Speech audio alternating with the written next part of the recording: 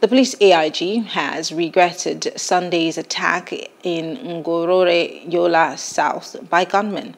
The A.I.G Daniel Sokari Pedro disclosed this when he visited the affected area. He assured the community of safeguarding lives and property.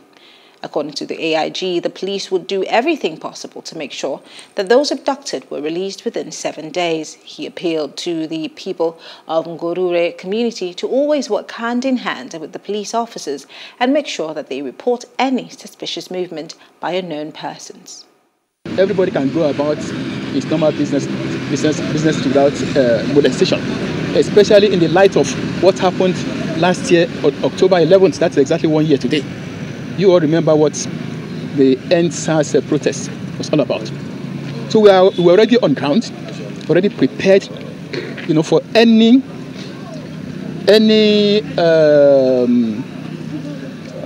attacks or whatever security breaches. This one was just an isolated case. You can see that though the station was attacked, but none of our men was killed, none of our men was injured, none of our arms were stolen. And I assure you that those people, I don't think they're faceless. We are going to get them, and in the next 7 days, by God's grace, we are going to get them arrested. Hello, hope you enjoyed the news. Please do subscribe to our YouTube channel and don't forget to hit the notification button so you get notified about fresh news updates.